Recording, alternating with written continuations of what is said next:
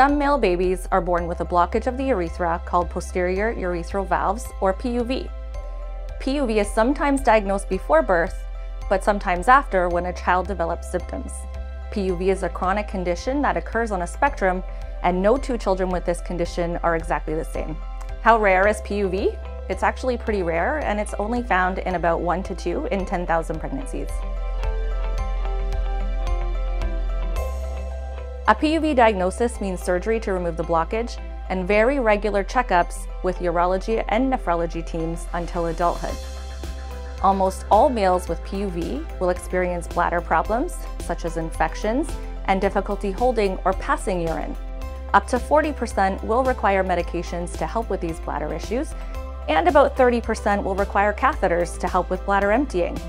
Ultimately, 10 to 15% of males with PUV will require dialysis or transplant during childhood.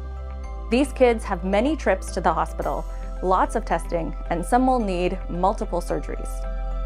We started the PUV clinic because at Sick Kids, we have a high volume of kids and babies with this condition. After reviewing the outcomes of PUV patients over the past many years, we knew that we should be able to improve the health outcomes and quality of care for these families by optimizing and standardizing management and moving from a reactive to a proactive approach. The PUV clinic offers consistent care to patients by a multidisciplinary team consisting of pediatricians, nurse practitioners, surgeons, nurses, and clinic support staff. The PUV clinic philosophy is proactive care and support of patients and parents.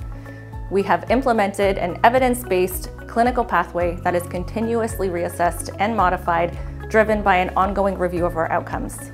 We share care with our nephrology colleagues and ensure families have close follow-up and dedicated clinical contacts for any concerns.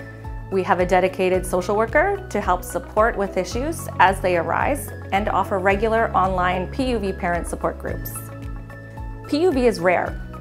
Feedback from families tells us that they feel overwhelmed and isolated with no idea what to expect in the future or the trajectory their child may experience. In PUV Clinic, we aim to improve medical outcomes in this population of children. We want to better understand the impact that this condition has on quality of life of both families and children with PUV. Finally, we want to be able to offer all forms of support for these kids and families, not just clinically, but also with a focus on social, emotional, and mental health support. We never leave with questions, which is so beautiful, and if we do have any questions, we know that there's always somebody on call that we can communicate with. We know that the message is gonna get to our doctors, and we know we'll get a response, so we have security being a part of this clinic.